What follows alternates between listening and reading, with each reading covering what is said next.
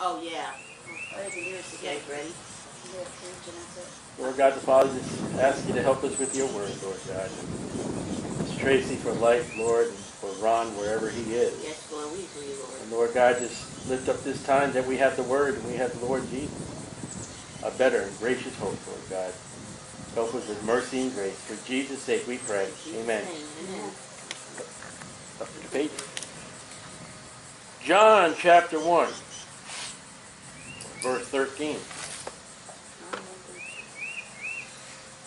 Which were born not of the blood, nor of the will of the flesh, nor of the will of man, but of God. So again, we concentrate on this verse for a while now. It's the flesh became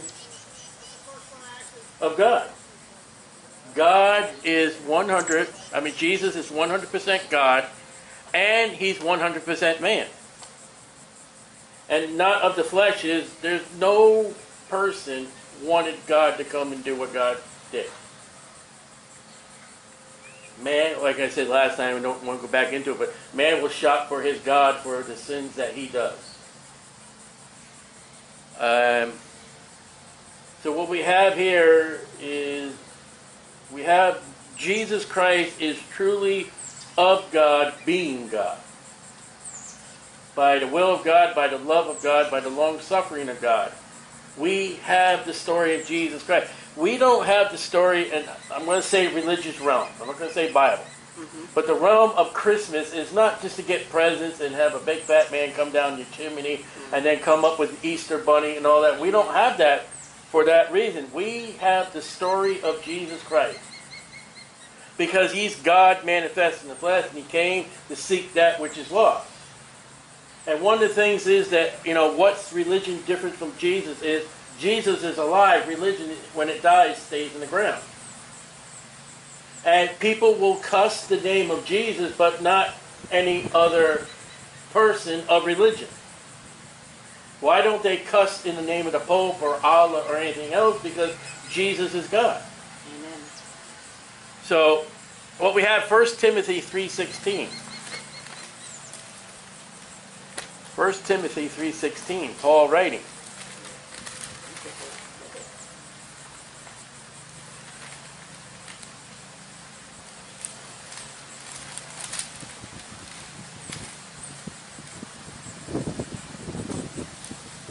And what we're going to look at today is God in the flesh. And I'm going to say this respectfully, but if you wanted to, when Jesus was here on this earth, you could have walked up and pinched God. They were elbowing him in the face and the ribs and the sides when he was among them. Peter said one time, Jesus turned around to the disciples and said, "Who touched me?" Peter's like, we're just getting fists and elbows and getting kicked and people are in our face. What do you mean, who touched you? Everybody's touching us. And this is where the realm of religion ends, because we have a God, and let me check here. Yeah, we're going to look at it, I believe, in Job. Yeah, we will, Lord willing. Mm-hmm. So I won't jump ahead. Okay. But 1 Timothy 3:16, without controversy. And yet this is a controversial subject we're going to talk about today. Did God come in the flesh? And there are some people who don't believe, and we've already talked about, we go back with the studies and find it, but we already talked about the virgin birth. The virgin birth is controversial. It can't happen. Well, with God, anything can happen. God manifested in the flesh. Jehovah's Witnesses don't believe that. He's a man. The Jews believe he's a teacher. The Muslims believe he's a teacher. A man, maybe a prophet. Maybe don't give him that much credit. Mm-hmm. But God, that's controversial. I mean, think about it. If you were to go to a mass at a Catholic church, you're going to eat the literal body, literal, they'll tell you, literal body and drink the literal blood of Jesus. You mean you're going to eat God? Mm. And a Catholic will say, no. Then you don't believe Jesus is God. Yeah. Then you're going to eat God. Well, no. You see, Jesus is not God, and Jesus is not the fleshy part of God. So, without controversy, great is the mystery. Now, here's a mystery. And there are 7 of them in the Bible. of godliness. Now here's the mystery. God was manifested in the flesh. Explain God in the flesh. I can't. And yet I can. Justified in the Spirit, seen of angels, preached unto the Gentiles, believe on in the world, received up the glory. I believed on Jesus Christ. Salvation is you must believe that Jesus is God. You can't have somebody come up to you, now Jehovah's Witnesses again, because I'm going to tell you what they told me. Oh, I'm saved. Do you believe Jesus who is manifested God? No, we don't. That's manifested in the flesh. You can't be saved. And when you just say this prayer, so you can put another notch on a Christian's belt, if they don't believe that God is Jesus and Jesus is God, there's no salvation. That Paul wrote to Timothy, a minister, a preacher, hey, this is one of the doctrines you got to teach. That's the virgin birth. That's the sinlessness. And I dealt with a Jehovah's Witness, and I got him over and over to him, his people, and whatever they call it. It's not a church, but whatever their denomination they think they are. Do you believe that Jesus was sinless? Questioned him over and over and got down to a reliable fact is, yes, Jesus is sinless, he said. Then Jesus has to be God. Now, when we look at Jesus Christ and the mystery of Jesus being in the flesh, he never sinned. He never looked upon a woman to lust after in his heart. He never had an idle word. When we, in our idle words, according to the book of Matthew, we're going to be judged for the nonsense that we speak. Saved or lost. Imagine all the movie scripts are going to be judged at the great white throne judgment. Every single line, every single act. Thank God time has ended. But Jesus Christ, in the flesh, okay? I'm a Christian, I'm saved, I'm born again, but I am a sinner. I sin. Jesus Christ, God, manifested in the flesh, lived 33 and a half years without sin. And yet, think about it. Now this is where you blow the realm of this mystery now. Mary had to change Jesus' diapers. The Bible says in Hebrews that he had to learn obedience. Jesus, you got to go to bed now.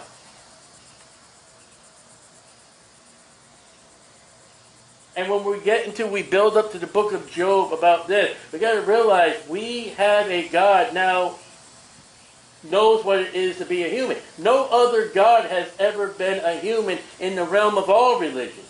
Now, when you've studied the Romans and the Greek gods and mythology and that, which I have, to a detail, none of them became a human. They had mated with humans and produced a half-god, half-human, or whatever kind of thing. But never any of the gods actually became a human. Now, you got Tammuz. His holiday is Christmas. He was born, to be a son of God, but he wasn't never God. Alexander believed the same thing, that he was the son of God, and yet not God. So let's look at Luke 1:26.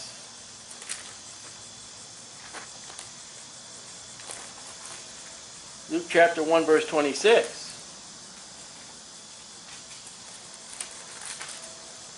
And we're getting again into the story of the birth of Jesus. God being born. Now and it's hard, here's this mystery again. Don't say Mary's the mother of God. She's not. She's the mother of the flesh of Jesus. Though he is God, she's not the queen of heaven. There's that fine line again of like the Trinity. Where they exalt, and Mary, listen, she's a great woman because God said, of all the women, you're the one. But you're not the queen. You're not blessed above all women. Jael was. You're just blessed among women. Never give her the title of God. Because that was in her womb was God, but it was also the man, Christ Jesus. Amen. So there's a half of Jesus, and yet there's a whole of Jesus. He said one time, when they said, tell us the time. No one knows the times but my Father in heaven, nor the angels. And there's a realm of Jesus being the flesh, and there's a realm of God being in glory, that there was a difference between the two. How fine was that line? I don't know. Can you kill God? And yet he died on the cross. Can you tempt God? Though he was tempted by Satan. Luke 1:26. In the 6th month, the angel Gabriel was sent from God into a city of Galilee named Nazareth, to a virgin espoused to a man whose name was Joseph, of the house of David. Joseph will adopt Jesus, and from that adoption, this is where he gets the house of David. And the virgin's name was Mary. And the angel came unto her and said, Hail, thou art highly favored. The Lord is with thee. Blessed art thou among women, not above women. JL. And when she saw him, she was troubled at his saying, and cast her mind in manner of salutations it shall be. Why am I favored? What are you talking about? God knows me? Look how humble she is. And the angel said unto her, Fear not, Mary, for thou hast favor with God. And behold, thou shalt conceive in thy womb. All right? Women do that. It's a natural thing of women. And bring forth a son, okay, and shall call his name Jesus, all capital. Now, every time when somebody is pronounced to a father-to-be or a mother-to-be, you know, you're going to call his name Isaac, you're going to call his name Ishmael. It's not all capitals. Now, you capitalize the first letter, that's proper. Proper noun. Here, it's Jesus, all capital. And when you run the majority of all the capital words in the Bible, it's a reference to God, except mystery, Babylon, and harlots. I forget the whole thing. He, Jesus, shall be great, shall be called the Son, capital S, of the highest God, and the Lord God shall give unto him the throne of his father David. That's where he's a king of Israel. He shall reign over the house of Jacob forever, and his kingdom shall be no end forever, eternal. Then said Mary unto the angel, How shall this be, saying, I know not a man. I have not had no relations with any man at all. Mm-hmm. There are people that teach that Mary had relations with other men. Mormons teach that. Well, I don't know how they could not read the Bible unless they change it. And the angel answered, he said, No, you've been with a man. No, that's not what he did. He said unto her, The Holy Ghost, that's the third member of the Trinity, shall come upon thee. Now, that's where some people put the relations. That's not how it happens. That's a Roman and Greek god. They're coming onto women. That's how the sons of men in Genesis 8 or 9 came onto the women. Sexual relations. This is not sexual. This is the mighty power of God, the miracle God. The Holy Ghost shall come upon thee, in the power of the highest, that's God, shall overshadow thee. Therefore, also, that holy thing which shall be born of thee shall be called the Son of God. Now there it is. There's the impregnate of Mary by the Holy Ghost power of God, of Jesus to be the Son of God, called Jesus. Mary knew no man. So the seed of the woman, Genesis 3:15, has no sin as the seed of Adam, who sinned. We are born of a man called Adam. And from Adam to all the generations to that baby who was just born right now are born in sin because of Adam. And that baby was just born now, and all the babies are born are of Adam. Jesus Christ was not of Adam, born of a woman who has no seed. Genesis 3:15, by God, was born sinless. And from the womb being God, being sinless, of no Adam. And we just read in 1 Timothy 3:16, that's a mystery. No doctor can explain it. How, it just said it shall overshadow thee. What? Well, what's the overshadowed? I don't know. I mean, was it, boom, there's baby Jesus, the holy thing? I can't tell you. I can only tell you, overshadowed her. What's that mean? I don't know. And I'm not afraid to say I don't know when I don't know. It's a mystery. It's not a mystery why God came in the flesh. He came to save us sinners. And we'll see that in Job later. Chapter 2, verse 1. Chapter 2, verse 1.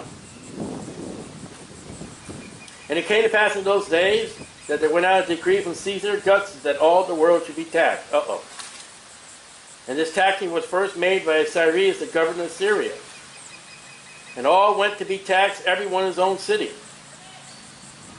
And Joseph, that's Mary's husband, also went up from Galilee out of the city of Nazareth into Judea unto the city of David, which is called Bethlehem, because he was of the house and lineage of David. The only way God could get Joseph to be where Jesus needed to be born, was to tax the world. Don't fight taxes. You might be fighting God doing something. The Bible says you're supposed to pay taxes, but we're not going to get into that. There it is. God used taxation to get Joseph where he's supposed to be, because Joseph is not where he's supposed to be. So he uses a Roman tax. That's interesting. To be taxed with Mary, his espoused wife, being great with child. So they're espoused and she has a child, and it's not adultery. So it was that while they were there, the days were accomplished that she should be delivered. And she brought forth her firstborn son. Why would they have to say firstborn if she had no other children? She did have other children. And wrapped him in swaddling clothes and laid him in a manger, because there was no room for them at the inn. The place is packed. Why is there no room at the inn? Because everybody's there being taxed. The place is crowded. And there were in the same country shepherds, of all people to call. Jesus says, I'm the shepherd of the sheep. Abiding in the field, keeping watch over the flock by night. And lo, the angel of the Lord came upon them, and the glory of the Lord shone around about them, and they were afraid. And the angel said unto them, Fear not, for behold, I bring you good tidings. That's gospel. Gospel means good tidings. And great joy, which shall be to all people. For unto you is born this day the city of David, the Savior, capital S, which is Christ, which means anointed, of the Lord God. I mean, Lord, that's God. There was a child just born, he's the Savior. He's the Christ. He's the Messiah. And this shall be a sign unto you. Jews require a sign, so those shepherds were Jewish people. Ye shall find a babe wrapped in swaddling clothes lying in the manger. Why do we have the manger? Why do we have that baby wrapped up? Because the angel said to those shepherds, that's your son. There was never to be a nativity scene. Shepherds, when you go into Bethlehem, the one that you're looking for is lying in the manger, and he's lying wrapped up in clothing. Make sure you don't get anybody else or anything else. That's the one you're to go find. Kind of interesting. That's not taught in Sunday schools. And suddenly there appeared with them the angel, a multitude of the heavenly host, praising God and saying, not singing. That's important. Don't trust your hymnal. Glory to God in the highest, and on earth peace, goodwill toward man. That's second advent. It came to pass as the angels were going away from them into heaven, the shepherds said one to another, Let us now go to Bethlehem and see this thing which has come to pass, which the Lord has made known unto us. And there came with haste. They're running. They're running. And found Mary and Joseph and the babe lying in the manger. And when they had seen it, they made known abroad, saying, which was told them concerning the child. Now look at it. They come running to find that baby that the angel spoke of, that this is God, this is the Savior. You know what the next thing they do when they found Jesus? They went and told other people. Now you come to Jesus, people call me strict and people may call me other kind of, but if you come to Jesus and find Jesus, you're going to go tell others. If you don't, I'm going to question your salvation. You don't tell others about Jesus. And they don't even have salvation. It's not believe on the Lord Jesus Christ and you shall be saved. He's a baby. And when they left, they're telling all the Jews in Bethlehem, guess what happened to us? So there is God manifested in the flesh, angels showing up, angels proclaiming, prophecy. He told Mary, you're going to have a son. Well, you can have either or. It's a 50-50 chance. So, there it is. There is God born. There is Jesus Christ born. The Savior. God manifested in the flesh. No other woman can claim this, though there have been women who claim. Like I said, Alexander claims that his mother had him, supernaturally without a father. And they're through, again, Greek and Roman mythology and Babylonians, all that. There's been these children. Tammuz is one of them. Tammuz, which you celebrate on Christmas, is an antichrist that was born of a virgin. But it's not the Christ. It's not the Lord. Not the Son of God. Maybe Son of small G-O-D-S. So 1 Timothy 2:5. 1 Timothy 2:5. Paul going back to instruct a young man in the ministry. Timothy is a disciple under Paul, and he's active as a minister, as a preacher.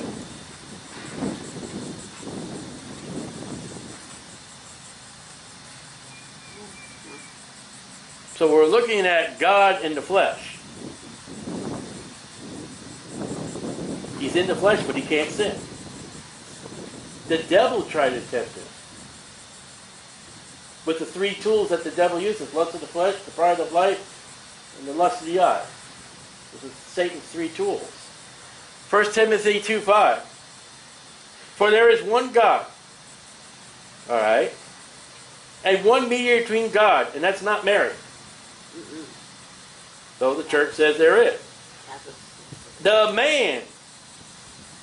There's one man between God and men. Excuse me. There's one between God and men. The man. I guess the Catholic Church doesn't know how to spell. Or they got their sexes all messed up like the world does today. Because that says M-A-N. Go to Mary. Say prayers to Mary. She's not a man.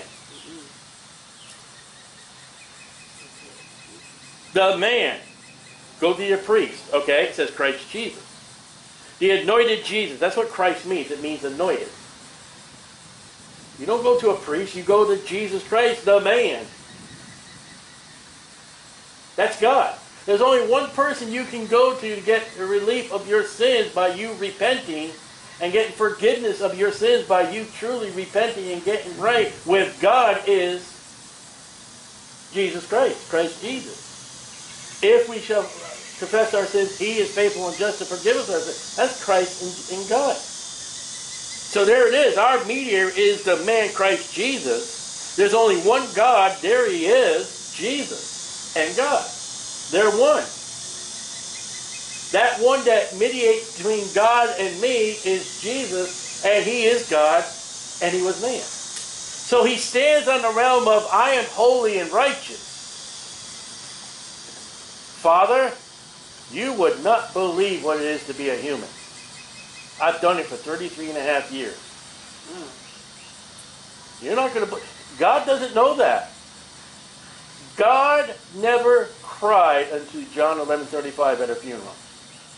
How many funerals did He see? He saw Abraham, Isaac, Jacob, Rebekah, the 12 tribes of Israel. He saw them all die. He saw Job die. He never cried.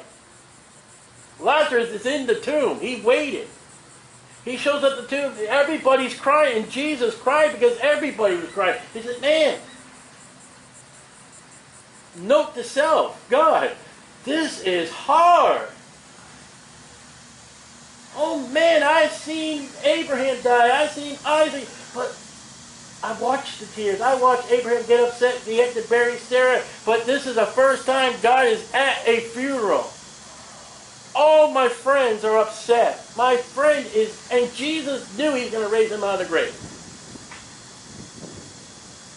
And yet He wept. And the Bible says He knows all our afflictions. He knows all our afflictions because He lived them. He got tired and slept on a boat. Have you ever got so tired you sleep and somebody woke you up and you didn't want to be woken up? Jesus is asleep on a boat, passed out, and the storm comes up and they come wake Jesus out of his sleep. Because they're scared. You ever got thirsty? You wanted to drink? You ever got get it? Twice the Bible records Jesus asking for water, and he never got it. One time he got vinegar. I mean, come on. Does someone hate you so much that if you need water, they're going to come and give you vinegar? I would think that somewhere around today, I mean, maybe not most people today, but if you stopped up to somebody and you're dying of thirst, I think you ask for water, I think somebody would try to give you something, but not Jesus. How about this? You got friends? They stay close to you? One friend went to Jesus with the cross, John. One sold him out. You got bad friends? So did Jesus. You got trouble amongst your friends? Man, Jesus was stopping those disciples fighting all the time. You know the biggest problem he had with the disciple? Who's the greatest? I'm the greatest. Look at me. Look how great I am. And John records there is so much in the gospel that's not recorded. I can just imagine. And yet Jesus had the patience. He was sinless. He did not. He got angry, the Bible says, but he said no. I mean, I don't know if Jesus ever stubbed his toe, but if he did, so have you. Listen, you can't say any affirmity is too much that Jesus never suffered. Isaiah 53, the final 24 hours of his life, he took every sin. Some people will say, well, Jesus never lived with a wife and stuff like that. He had 12 men and 4 of them were fishermen, and I grew up with fishermen. They are impossible. He had women travel with him all around all the time. He had a guy come up to him, their father just died, and said, Jesus, tell my brother. I mean, he had the problems we have. So when you go to Jesus and you cast your burden upon him, he's been through it. He may not have been married, but he's gone through what we've gone through. And when he went through his pain and suffering upon that cross, he did it without drugs. He did it with the whole world against him except for his mother and John. And even in his dying breath, getting ready to say, it is finished, he scopes out of his breath. He says, John, behold thy mother. And he says to his mother, behold, I forget what he says about John. And then he's dying that cross. They say in crucifixion, you are suffocating. Your body fluids are building up. And he turns to that repentant thief and says, today thou shalt be with me in paradise. The repentant thief was mocking him a few moments ago. That's God in the flesh. And if you don't believe that, John, like you said, we looked at John 11:35. Jesus wept. John 19:28, maybe. I got a note here, kind of hanging. Let's see what that may not be it. I don't know why it's hanging. Hopefully it's John. Might be one of those verses I read afterwards. Hey, this will fit.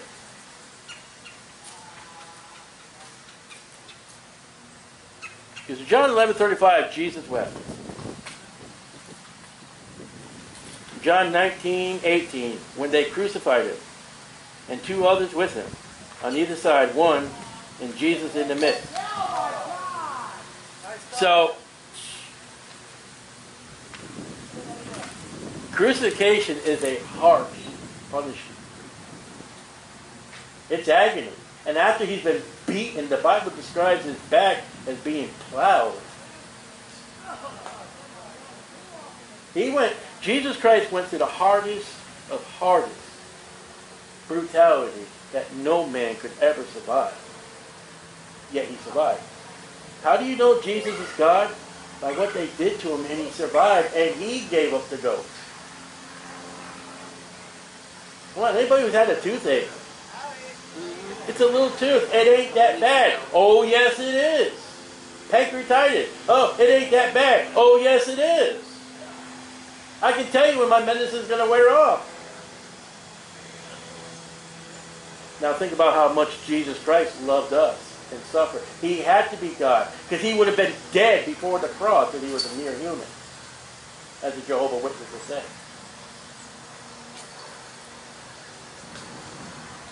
And by the way, they didn't die on that cross either. The 2 thieves are alive. Jesus gave up the ghost. And even Pilate marveled. Philippians 2:7.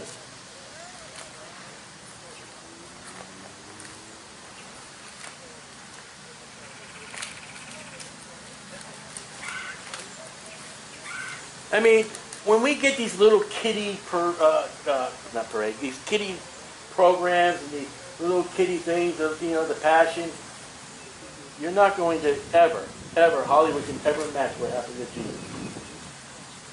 You can't. Philippians 2:7.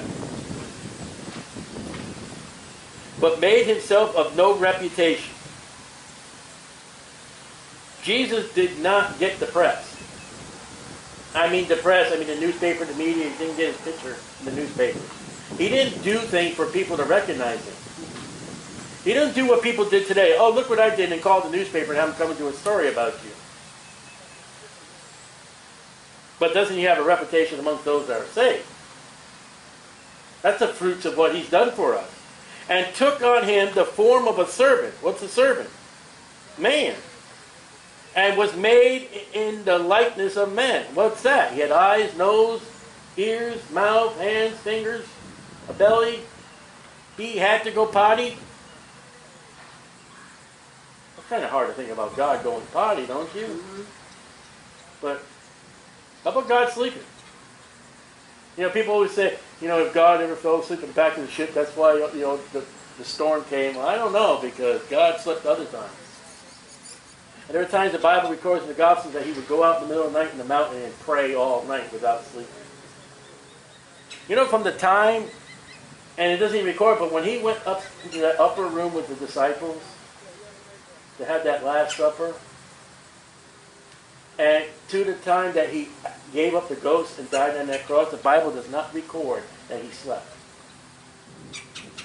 He went to the garden afterwards and prayed. He didn't sleep. Peter, James, and John slept. Judas came and brought the soldiers and brought them to the Sanhedrin. He didn't sleep. The Sanhedrin had a kangaroo courtroom in the middle of the night. They shouldn't have. He didn't sleep. They brought him to Pilate early in the morning. The Bible doesn't record he slept. That whole morning, that whole afternoon, Jesus is being tossed around by Pilate trying to get rid of him. He didn't sleep. That afternoon, after being being beaten in the crown of thorns, being punched by the soldiers, by having his beard pulled, having his back ripped open, he's carrying his cross to Calvary. He didn't sleep. On the cross, he's talking. He's alive. He's speaking to the repentant thief. He's speaking to his mother. He's speaking to John. He didn't sleep. Got insomnia? So did Jesus. But God in heaven never needed sleep. Can you imagine the time when Jesus went back in Acts chapter 1 and the Father and him had a little talk? Son, what was it like? You're not going to believe this. God, you've never felt tired. I'm telling you, tired is... You know what the most thing I've seen with many Christians is they don't sleep.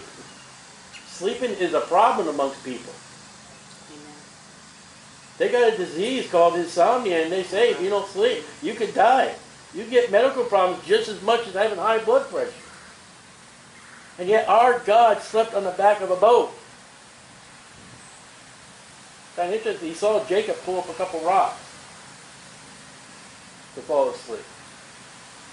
And as I said, God already cried. He wept over Lazarus and he wept over Jerusalem. It's interesting. Galatians 4:4.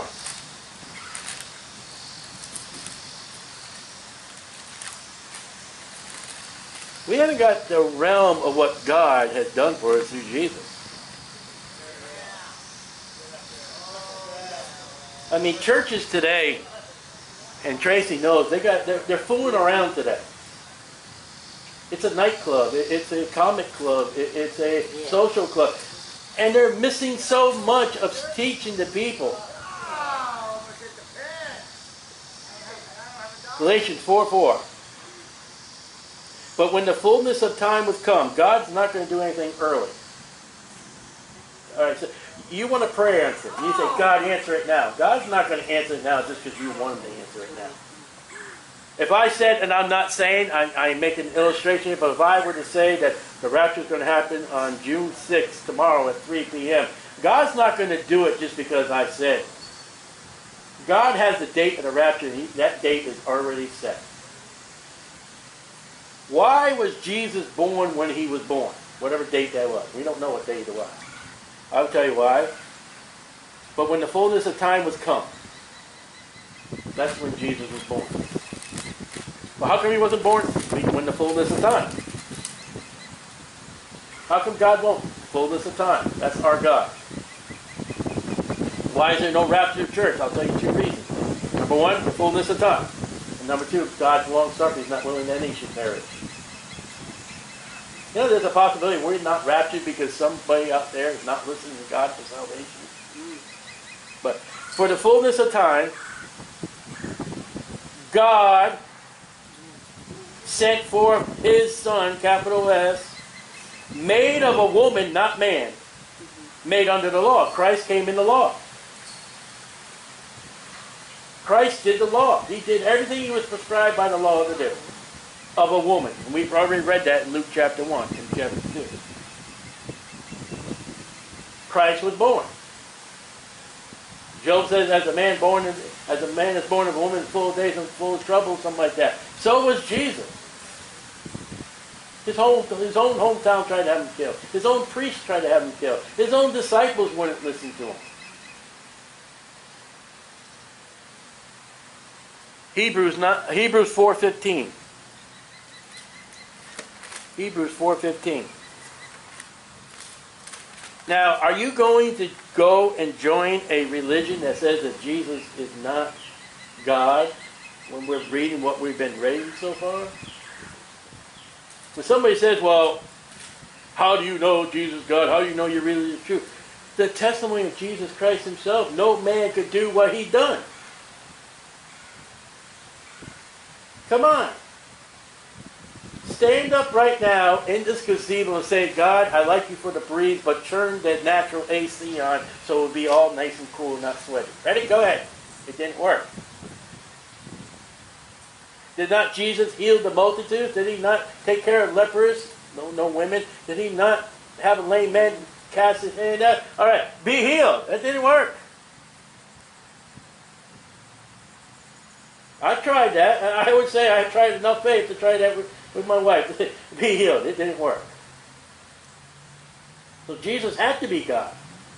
And he told them impossibility. A guy comes to him, he's got his hand all withered up. He says, stretch out thy hand.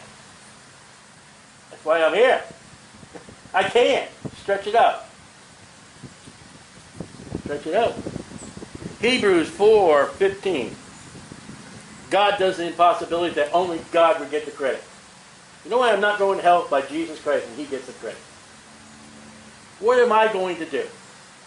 That I would be so happy with God, God would be so happy for me not to go to hell. What? Really? For we have not an high priest which cannot be touched with the feeling of our infirmities. We got infirmities? We all got them. But was made in all points tempted like we are, yet without sin.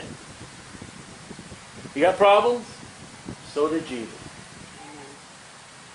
I told Tracy today, I said, Tracy, I can't understand what you're feeling. I don't know.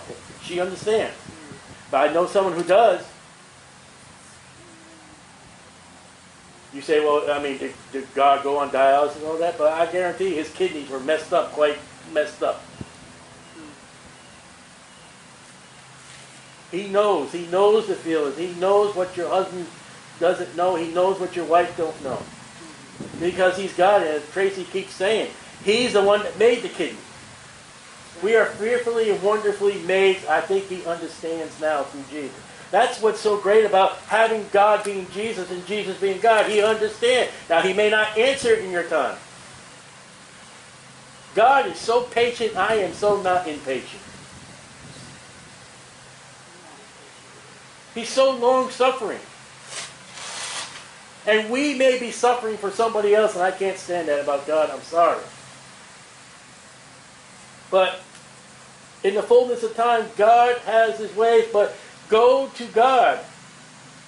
then go to your husband, then go to the pastor, then go to the doctor. Go to God first. And don't get mad at your spouse, don't get mad at your children, don't get mad at your doctor because they don't understand. Primary is they cannot understand. And then you know what? They got their own infirmity that you don't understand. And yet God does. And it's remarkable since Tracy and I, from day one that we met, and we said we're going to get married, is we've been on our knees. We can't get on our knees now. We've been God forever in prayer.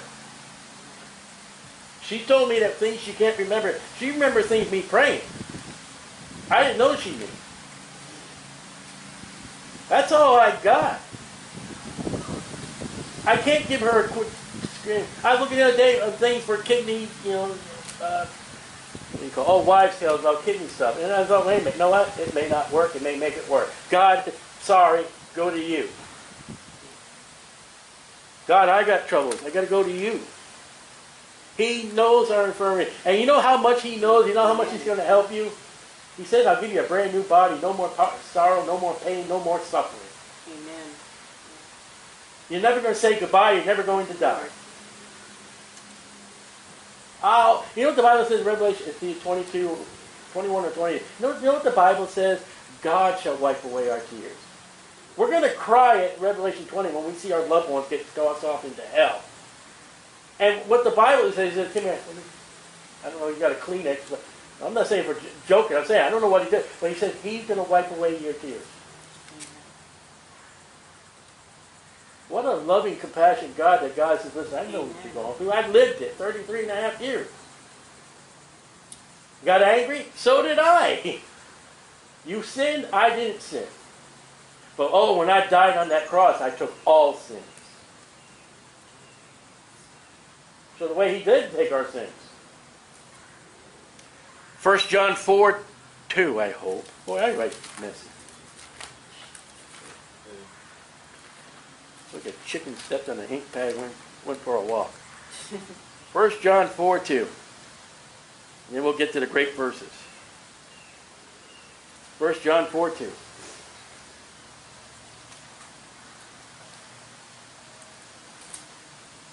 I guarantee this has probably changed in at least a New World Translation. I would not have Jesus if He's not God. I would not. I grew up with a Jesus not God. I grew up in the Catholic Church with Jesus was nailed to that cross still. And every time we did the Easter thing, He rose from the grave. I look up and say, well, wait a minute. He arose from the altar and went back to the cross. That's where the little boy would look at that thing and say, I don't understand that.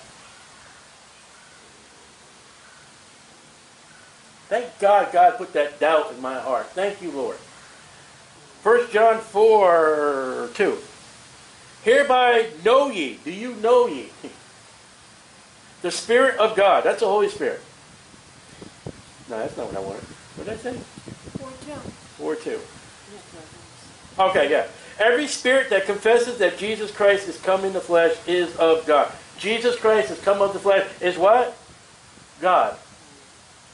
Now you take your King James Bible and you show that to a Jehovah Witness, and if he does not say he's God, you call him an Antichrist. Get off my doorstep. John writes to us and says, that is God, and if you don't say he's God, you better get off my property. How's that work? That's a command. Do you believe in God the Father? Amen. There is. Do you believe God the Holy Spirit? There is. Do you believe in Jesus? There's all three of them right there in that verse. And they're all one. Now, Job chapter 10. You ever question God? You ever say, God? I have. I'll be bold to say it. I don't know if you're holding it now, but Job chapter 10. You ever ask God, what are you doing? It's good, you know what? Because what if God's going to reveal to you what you're going through? Hey, you got to go see this doctor. Or hey, you got a problem in your life. Or hey, I'm doing it for this purpose. I'm trying to get your attention.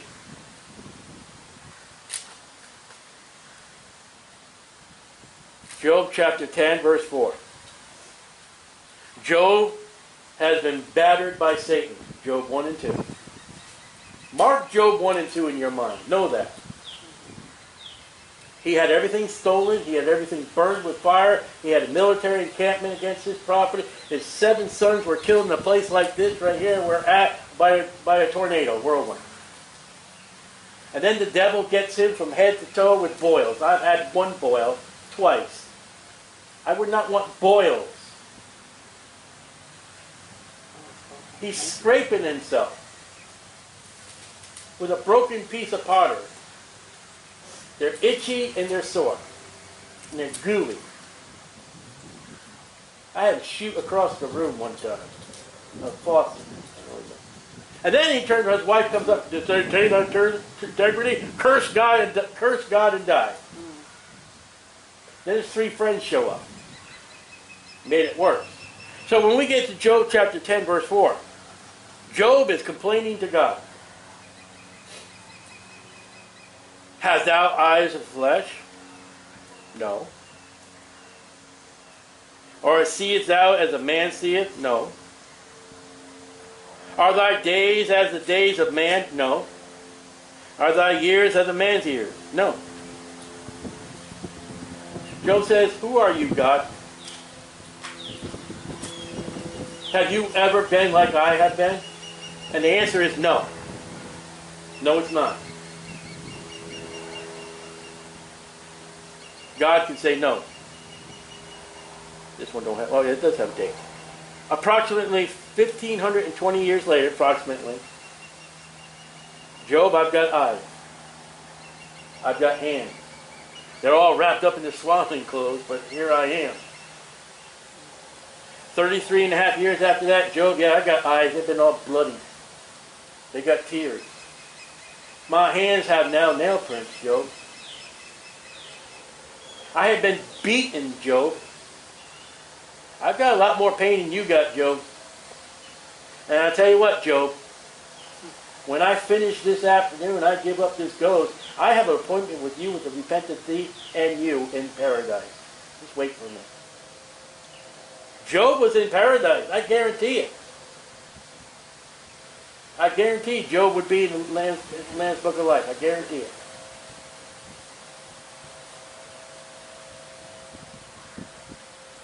And Job had it bad. There are 2 worst pains that people say are on this planet today. 3rd-degree burns, where you spend your whole life in the hospital and there's no relief. And then they say giving birth, pregnancy. And yet there's one pain that God suffered for us in the flesh.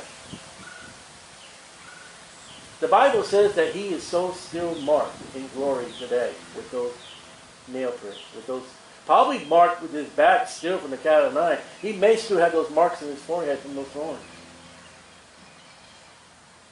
And yet if we suffer, and I hate to say a little because I know what suffering is, and if we do what he tells us to go out and preach the gospel to the lost people and grow Christians properly, there's coming a day when those that receive Christ, all the pain will be, you won't even remember it now. Old things are passed away. You're not going to have archaeologists digging glorifying pill bottles. There'll be no archaeology looking up beer. And one of the things that gets me by in life is there's somebody worse than I am today. And there's coming a day that there are women and men out there today who don't have physical pain, but they get emotional pain by their partner. God will separate that in one day when he takes the party home and sends the other one to the judgment that they'll get. Whether saved or lost, that woman's going to get it one day. This world, this earth is a veil of tears. Job said, okay, God, how do you feel like I feel? God said, okay, just wait, Job. You realize Job never saw Jesus, and yet God answered his prayer. That's an awful long time. Mm-hmm. That prayer request that Job claims to God. I think Job rightfully would say that. I don't know how long it takes the body to rot in the grave, but I guarantee Job's body has been rotting. And God says, okay, time to fulfill Job chapter 10. In the fullness of time. And it may not be our time. But God has the power. And the biggest thing we got for each other is prayer. That's it. We got people all over the world praying for us today. Amen. God is great.